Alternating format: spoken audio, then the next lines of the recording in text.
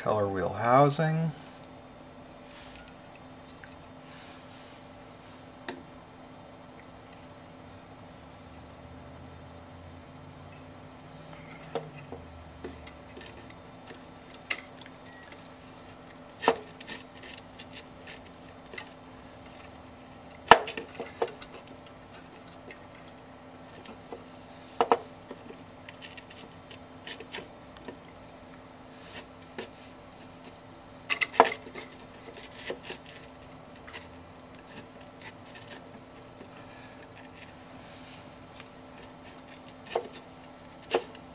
I want to grab the screws for this.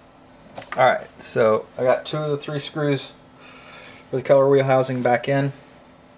I'm about to put the 3rd one in.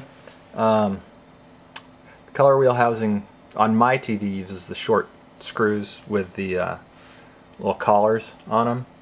The color wheel itself used the longer metal screws as opposed to the black ones that most the TV is held together with. Now, the color wheel housing, the color wheel housing is lined up by these little plastic things that are coming off of the TV. So there are these 2 little plastic things that stick out, and there's a hole for one of the plastic things there and another one up there. So just make sure those 2 guys line up, and then your screw holes will line up.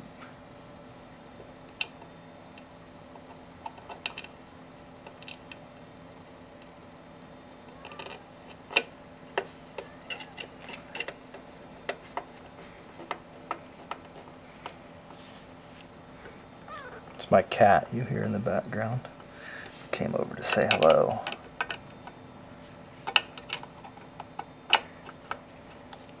You might just walk through the shot here in a second.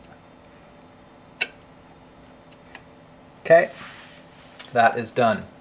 So now let me go figure out what I got to put back together next. All right, next, the top to the color wheel goes on. Oh, and this isn't the color wheel housing. This is actually the lamp housing. So I've been referring to it incorrectly. And these are the screws for the top here. They have washers on them, and they're metal. So 1,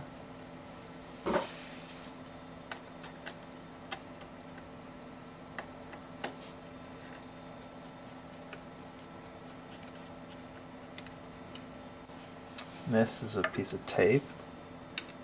Move that out of the way.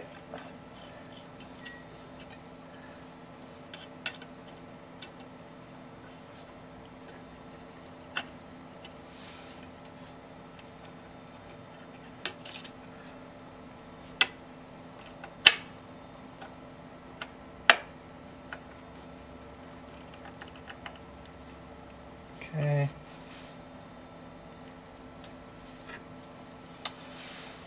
And need to remember that the little ground or whatever it is, it's to be on the post.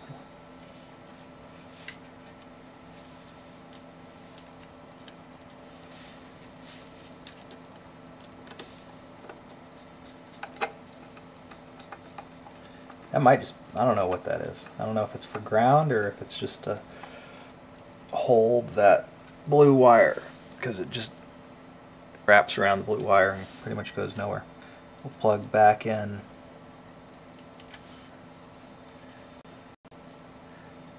the blue guy.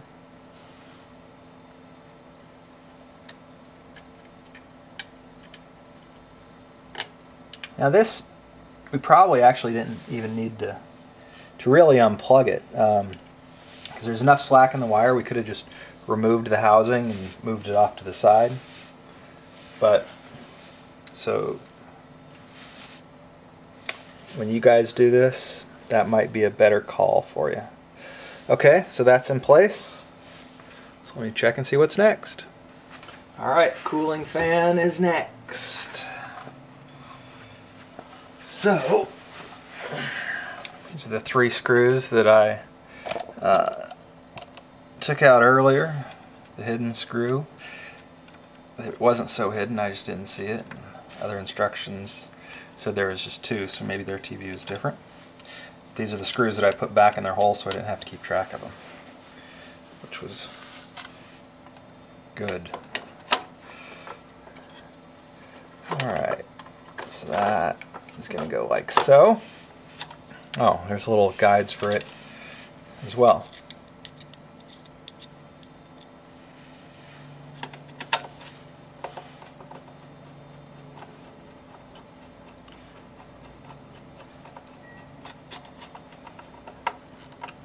One screw.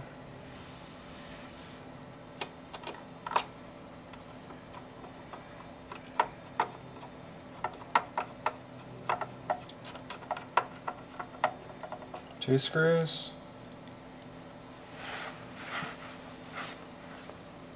And a third.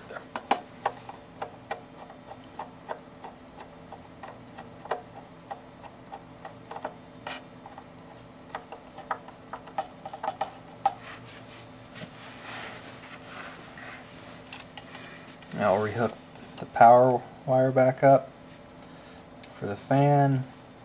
And that was routed through this little doohickey, or held by this thing also.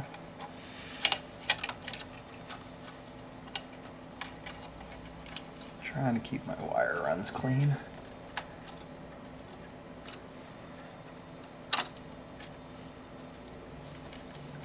Okay. Plug this back into the board over there. So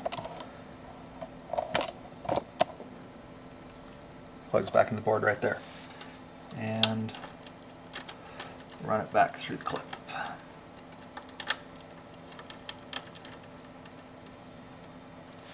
Okay. So far so good, I do believe. See what's next.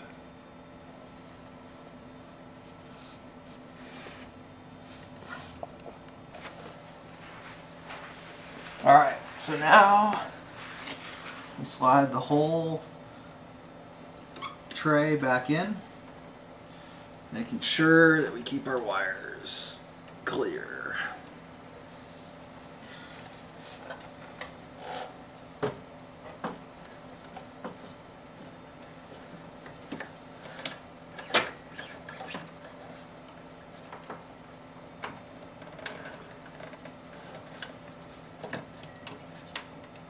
Hand's right above the lens, so I want to be very careful. Alright, we're going to pause this, and I'm going to pause the tape, and I'm going to do this. I just figured out why I was having problems. I was sliding in the wrong sideways. So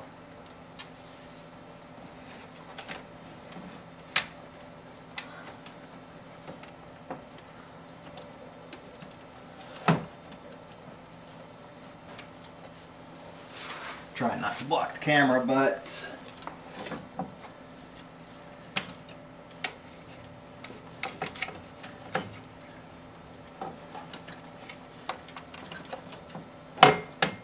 we're out of the way.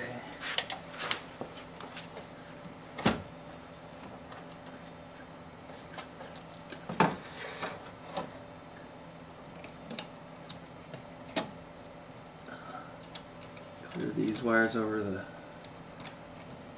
overheating switch.